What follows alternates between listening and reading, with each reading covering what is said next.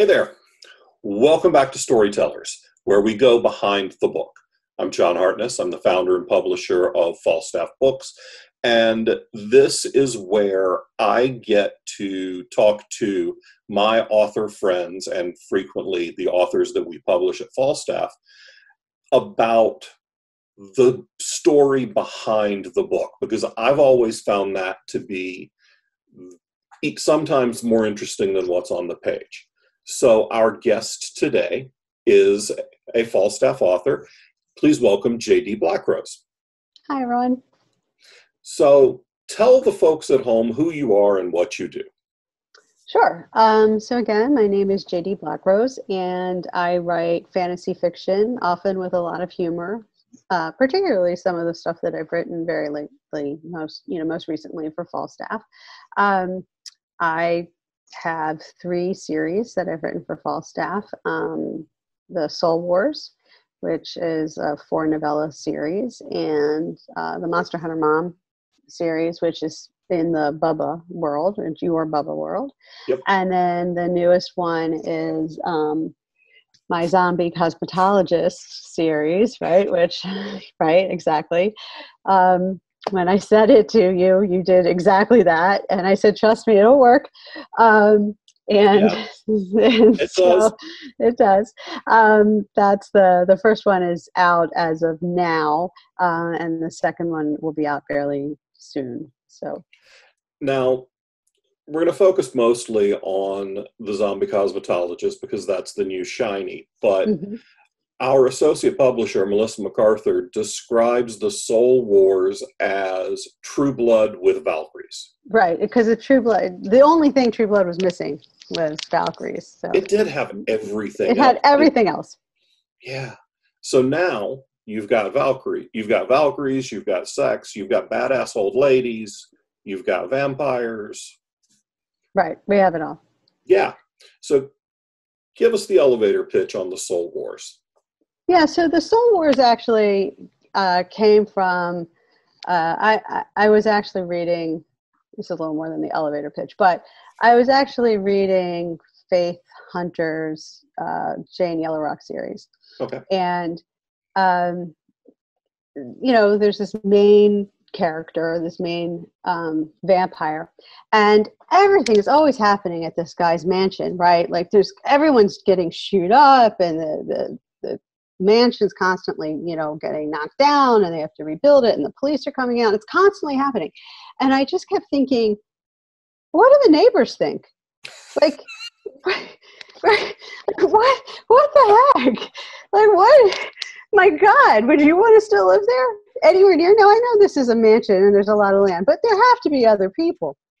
And so suddenly this idea of this character who lives really close-ish to this vampire came into my head. And her name is Adelaide, and the book actually starts with Adelaide. And it has nothing to do with Faith Hunter's world or anything like that. Right. But that's sort of, it started with the question, what do the neighbors think? And that's, where I started with that. And it's basically, the premise is that the world has vampires with souls and vampires without. And that's why when we read books about vampires, some vampires are good and some vampires are bad. And there's a war coming. And Kara, the Valkyrie, lost a big bet. And she's been sent to Earth to babysit this French vampire. And she hates vampires. And she hates being there. And she wants nothing to do with it. But she did lose a bet. And now she's on Earth babysitting this French vampire. And they have to work together to stop the oncoming Soul War. Okay, cool. It's funny because the Black Knight Chronicles, one of my series, came from a similar kind of thought process. It came from me watching the first season of True Blood.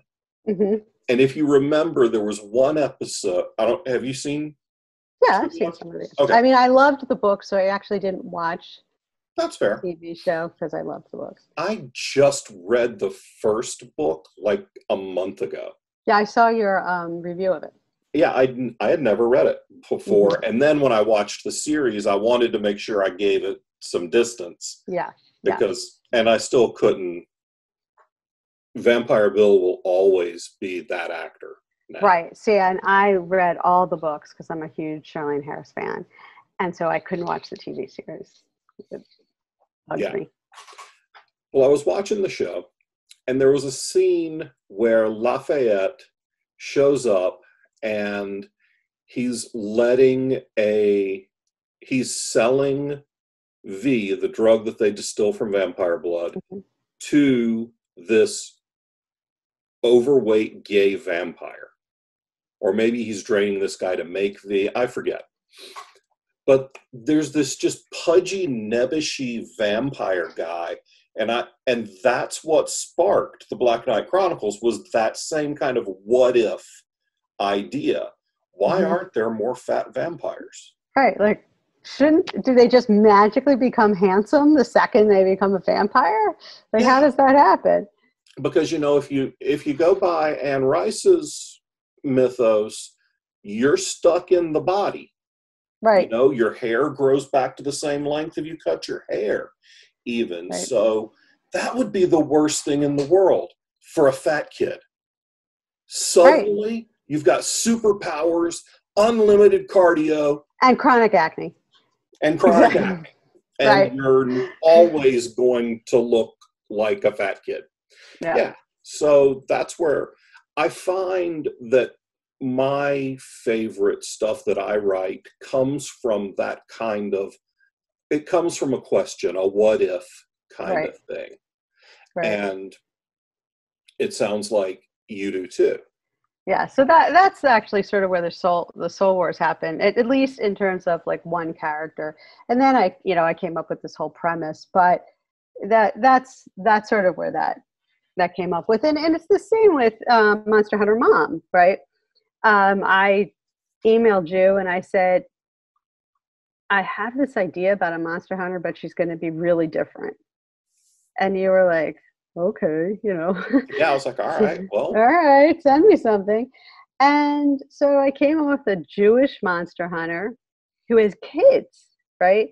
And none of the other Monster Hunters have kids. And she has to work for the Holy Roman Catholic Church, which, is a little weird. And it just positioned her differently. I thought it was hilarious. I thought the premise was hilarious from the jump. And the reason I kept calling it, for the longest time, I kept calling it Monster Hunter Soccer Mom. Right. Because Julie Kenner has a series, Demon Hunting Soccer Mom. Right. And it's like, no, Monster Hunter Mom, Demon Hunting Soccer Mom. But it's easy to see why you would do that, because she is basically that, right? She has to, Jess Friedman is the mom who still has to fight the were-gorilla and the kitsune in the museum, and still has to get snacked to kindergarten on time, or, hold the birthday party in the backyard, where the rule is you can have as many kids as the age of the child plus one. And right, like, that's the role. And because I don't have any human children. That's the role we went with. And of course it's got a lot of me in it, right? Because that's my life. I had 3 kids. They're older now, but I'm Jewish. I had 3 kids. I raised them in a suburban environment. I had to get kindergarten snack there on time. I usually was the mom wheeling in on like 2 wheels, trying to get my kids from aftercare before they started charging me $5 a minute. I mean, like that was me. So it wasn't hard to pick little scenes and vignettes from my real life to throw it in to make it feel real. And when moms read it, I can see when they start laughing, it's almost like an in-joke, because they're like, oh, right, done that, There's a scene in one of the early ones that I guarantee that's a real thing. Which one? She gets in her minivan and she takes a drink from a cup and a cup holder and realizes, and it's apple juice. Yeah. And that it's been sitting there for like 3 days. Naturally. naturally. I mean, it's a sippy cup of apple juice. God knows how long that's been there. Yeah. Right. And that totally happened, right? Yeah, of course. I mean, all of those things in there happen. Absolutely every one of them. And I think it's the third one. Yeah, and the third one, I actually worked my best friend Allison's name in. She's one of the cops there, and I worked her former dog. He's gone now, but Loki in, just for her. I just sort of Cool. snuck it in there, and I sent it to her to read. And she was like, "Oh, you worked Loki in," but I mean, it's just trying to put these little things in there, but there is no mom that of any children who has any children, whether they have one or they have three or they have five, who hasn't encountered those situations. And every single one of them, when I talk to them, they're like, "Oh, the sweater set moms, yeah, I know." The judgy bitches The that are judgy, looking the at you for judgy green moms. Cheetos to snack. Right. And I'm like, yeah, I know. Like I finally one day I really figured it out really well. And I got grapes, and I went to the extra trouble of getting the green grapes and the red grapes, and I plucked them all off the stems and I mixed them up so it was a really pretty bowl. And like, wow, I won that day. Like that was okay. But like I remember that. Like that was a moment in my mom life that I went to that extent. So I know. And the fun thing for me, because I edit most of the Bubba verse Right. novellas because I created the overall universe. Right. The And fun you thing, sometimes throw things at me, like in their last one. I now know that there's a monster hunter who comes to Cleveland, which I now have to work in to the next round of, yeah, thanks. you're welcome. The thing that I enjoy about Jess particularly is that she is so different. A lot of the hunters in the multiple series are big guys, tough, capable, well armed. And Jess is running around a museum cafeteria kitchen looking for an egg. Right, exactly. I just need an egg. And and then she finds out it didn't even have to be hard boiled. Like right, like she made a total fool of herself. Yeah, And she doesn't use guns, and she'll never use one. right. Gail Martin's hunter, grenade launcher.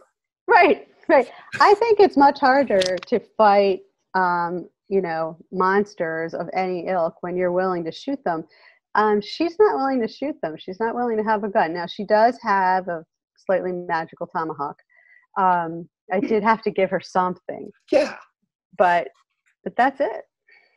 And that, I find that to be so fascinating because I'll read Gail's Mark Wojcik books. I'll read Eric Asher's Mason Dixon books. My Bubba books, they all follow a similar, and here's Jess. Right, And she's the Jess is outlier. doing it differently. Jess uses a jump rope. Right, Yeah. exactly.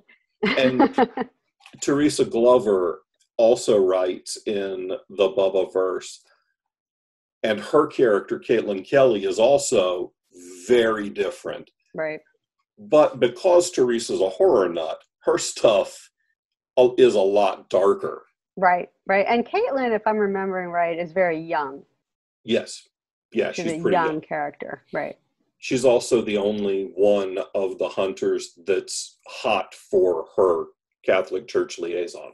Oh, yeah, I definitely did not build that in. My girl's a family man, a family, family Yeah. girl. She's married. She's got 3 kids. She's loyal, and all she wants to do is protect them. And then, that's the crux of it, though, for Jess. If you want to get in, it's funny, and yes, and it's lighthearted, yes, but there's a serious part too, which is she's Yeah. got something at stake. She has a family that she has to protect. I think it's the third novella which are collected in one volume called The Devil's Been Busy, available in hardcover, paperback, ebook, and audiobook from Falstaff Books. You can go to falstaffbooks.com and pick that up. There's a link in the show notes. But I think it's the third one where she has to have a heart-to-heart with her husband, because this stuff is impacting their life in ways that he wasn't prepared for. No, not at all. I mean, he knows what she is, and he knew what she is when they got together, but no one ever expected some of the stuff that's rolling downhill on them now. And some of it has to do with her mom's past, and it's putting their family at risk, their kids at risk. And I think it's safe to say, if you've read all of them, that their youngest child is starting to show some really interesting things. We're not so sure about what's going on with little Daniel, but he's different. And I've been throwing those hints in there. So, and now, if you're watching and you haven't watched it, now you know to look for them. But that builds up through novella 1 through 4. Yeah. And the other interesting point is that she's the only hunter with a family. She is. She's the only one with a family. Yeah, and that creates it puts something at stake. And that's just, again, that's me. That's just put me in there. That's just me, putting a little bit of me in there and my life in there. Now, to switch to something that is completely not you, very, very much not you. Well, please God, I hope. Let's talk a little bit about your new series, which started with Pluck and Cover. And this one, zombie. He's a zombie cosmetologist. Name. So there is a little bit. Okay, so let's just go back to Monster Hunter Mom. All of the titles of the novellas and then of the collection are songs, right? Right. So they're all songs from the Traveling Wilburys. If anybody watching is old enough to remember the Traveling Wilburys. If anyone who's watching does not remember the Traveling Wilburys, expand your horizons, people. Yeah, please Google them. They were a great supergroup. So that's what I did. That was just a little thing for me. And for people who remember them, I've only had one person come over to me when I was at a table selling or signing or whatever I was doing, who looked at them and went, Traveling Wilburys, and I was so happy. But the thing with getting from there to zombie cosmetologist, I did name my major character Waylon Jenkins, which obviously sort of sounds a lot like Waylon Jennings, and a little bit. And in each novella, and there are 4 of them, there's a little piece of a lyric in every one to a Waylon Jennings song.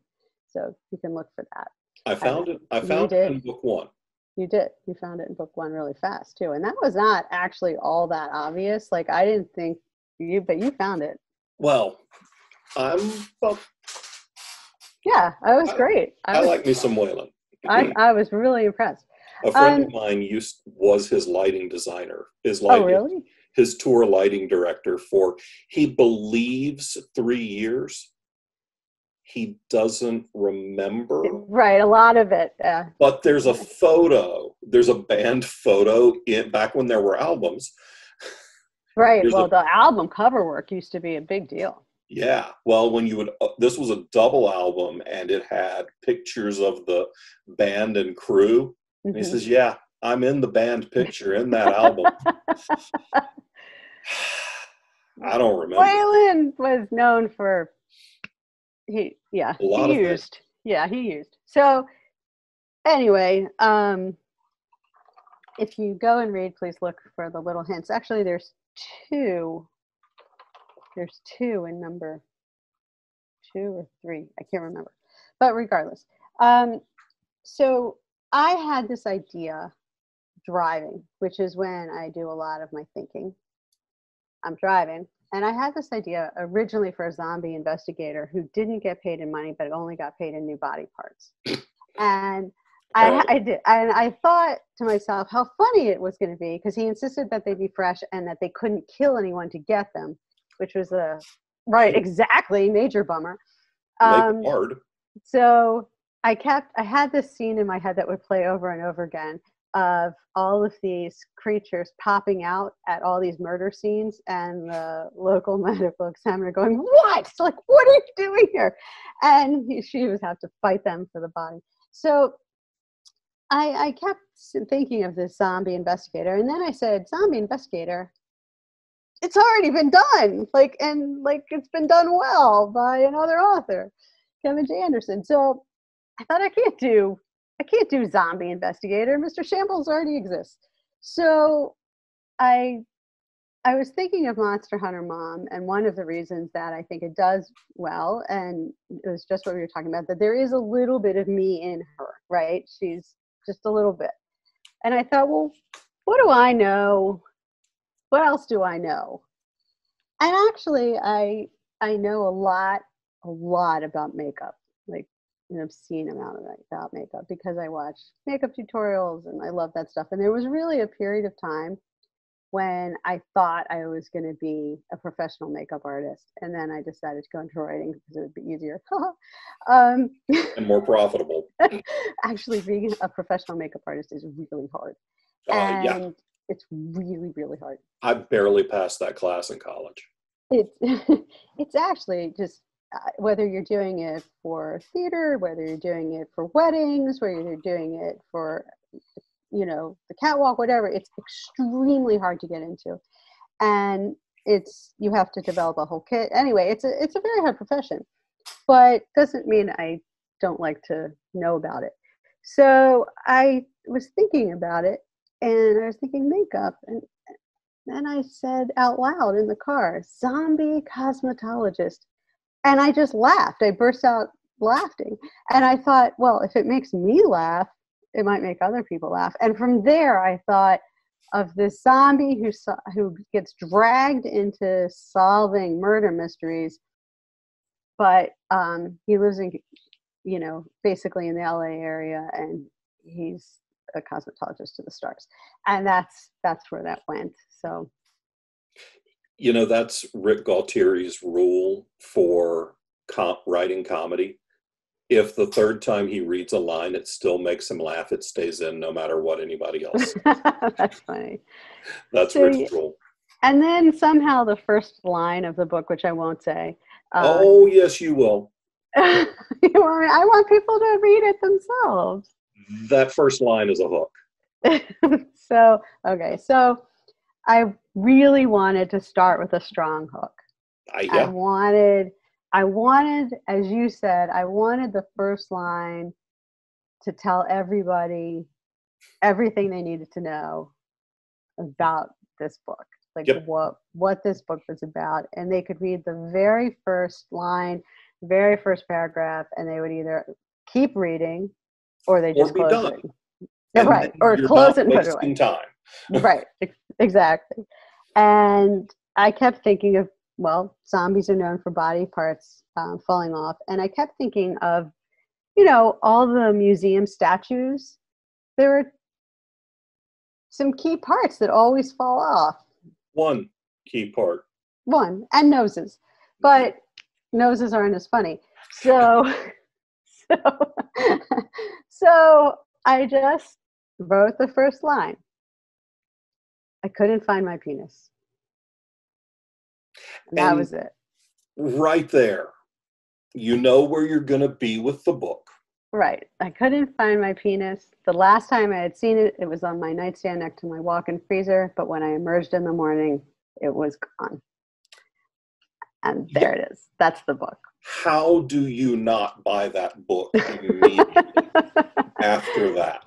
And then it goes on. And then, you start meeting this crazy cast of characters. And including, what the fuck? Mrs. Ross? Yeah. Well, somebody has to sew these things back on. Fair enough. So if I'm going to have somebody sew them back on, why not be the best? She is one of the most famous seamstresses in American history. She was actually an upholsterer. I don't know if you knew that, but I she didn't. was, yeah, she was actually an upholsterer, but she made the flag. Yeah, at this point, everything I know about Betsy Ross is she made a flag and anything you've written. Okay, so, well, I've made up pretty much everything, but she was That's fine. technically She's an not going to upholsterer. argue. No, she's not. I have been told by someone I learned online on Facebook. I heard from like a very long time distant relative of hers. Somebody posted Oh, God. that I know, I was like, oh crap. Um, but I guess there's lots of people who do, trace their lineage back to, the founding fathers and the Yeah. Mayflower and all that stuff. And someone posted and said she was really quite a character. And I said, phew, that's Oh, really thank good. God. That's really Yeah, good. I'm not typically one of those people that traces their family back, but I have relatives who are, and they found a land grant from King George deeding a piece of York County, South Carolina to some Hartness a million years ago. I was like, huh. Huh, that's cool. So we're really lazy. We have not left. Right, you haven't gone far. We got here almost 300 years ago, and well, this is where we're going to stay. Yep, you planted seeds. So Yes, Pluck and Cover is the first book, and it's available now. yes. And what's the title of the second book? Oh, it's my favorite.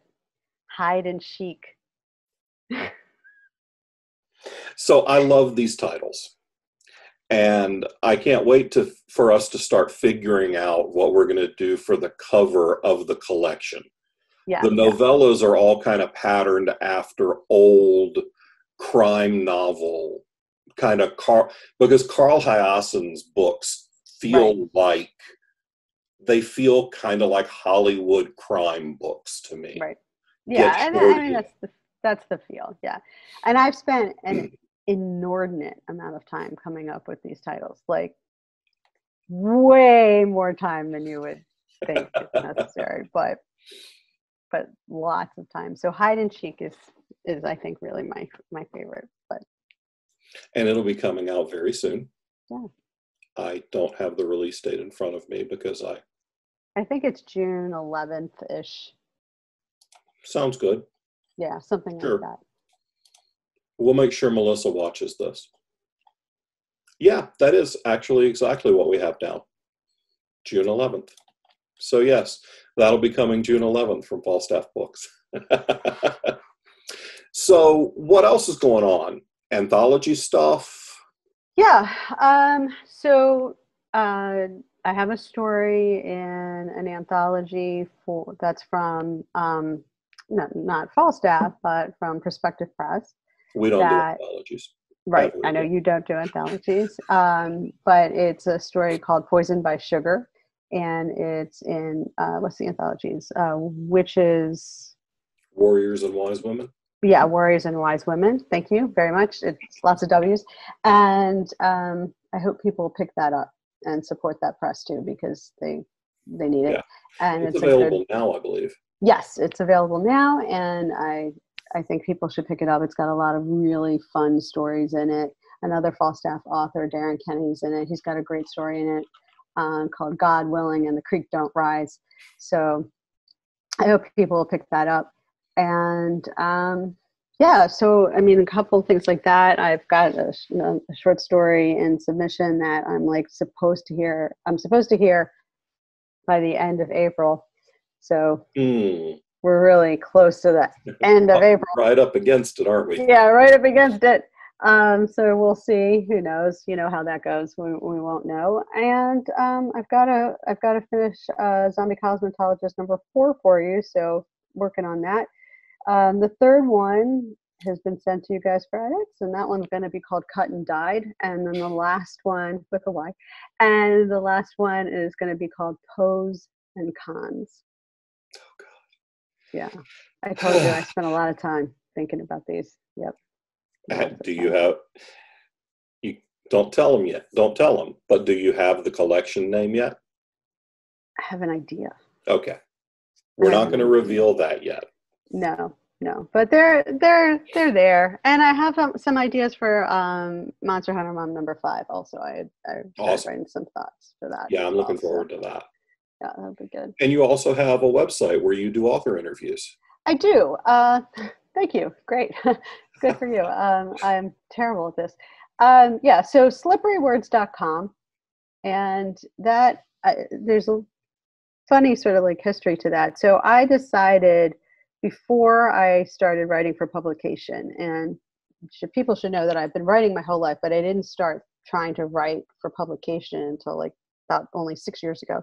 So, I was a grown up, a full grown up by then. So you started writing for publication 6 years ago. Correct. Your first book was published 3 years ago. Correct. So from start to book in hand was 3 years. Yeah. There's a whole lot of people watching this video who hate you now. Right. And I understand that. I really do understand that. And it sounds like that was super fast. But it was. But I think what people need to know is that I have done public relations and media relations and various forms of written, spoken, social communications for 25 plus years as a professional. I've been writing my whole life, and I've been writing fiction my whole life. I just wasn't writing it professionally and trying to get it published and looking at it as a business. So it's not as quick as it sounds. I wrote my first. You come at it in a similar vein as I did, because I say I started writing fiction in 2009, but that's discounting the 9 years of blogging and journalism and the 500,000 or 600,000 words of published writing that I had done. Right. Before I started work on my first novel. Right. I mean, I knew how to tell a story. That part I had been doing for forever. And I wrote my first short story when I was 7. But the writing in terms of creating a book that was ready for publication, hi, Puck. That didn't start until 6 years ago. Hi, Puck. Aw, baby. Yeah, he's my buddy. Yeah. I knew if I didn't at least pay him some attention, he would sit behind me and meow really loudly. So now he's just going to come up for 15 seconds, say, hey, I'm not done with you yet. And then he's going to jump down. Right. So anyway, just to get back to the website, because you asked about it, slipperywords.com. I knew that I wanted to start really seriously writing for publication. I knew I wanted to put a focus on it, not just as a writer, but as a business. And I knew I wasn't good enough to start publishing yet. So I put together a blog. And I came up with the idea of slippery words because that's sort of how I felt about them. They were just like very slippery and hard to pin down. Okay. And I kept thinking of that scene in Pretty Women where she gets with the escargot and then it flips out of her hands. And do you remember Pretty Women? Pretty Woman, where Pretty Woman, yeah. Pretty Woman, where the escargot, the snail, flips out of her hands and the waiter catches it. No, but I just remember the scene where the people on Rodeo Drive were really bitchy to her, and then she's like, big mistake. Okay, so she's wearing the dress, the red dress, and he takes her to dinner, and she has no idea what to do with the snails, and she tries to dig into one, and it literally shoots out of her bowl and flies out, and the waiter like catches it and like puts it behind his back really quick, and she just looks up. And she goes, slippery little suckers. And that little scene kept coming to my mind. And that's how I felt about words. So I called it Slippery Words. I later found out that there's a group of artists, including the artist that does the cover for Patricia Briggs's books, that got together, and they have a website called Muddy Colors. So we talked about the fact that it was sort of the same idea. But Slippery Words is mine. And you can sign up for the e-newsletter there. Obviously you don't have to, but please do. You get access to a lot of free stuff. I give away a lot of stuff. And you sometimes get access to really cool author interviews, because I have managed to wangle some neat stuff that other people don't get access to right away. You get to it first, so you should sign up. There you go. All right. Well, the cat has decided that we're done. So therefore, we must be done. Thank you for spending a little time with us. Thanks for having me. People can click on the links below to check out slipperywords.com. They can order your books in all of their different versions. And please, as always, don't forget to like, share, and subscribe, and ring the damn bell, because Melissa will kick my ass if I don't tell people to ring the bell to get notified. So ring the fucking bell. All right. Yeah, we appreciate it. Thanks so much. Thank you.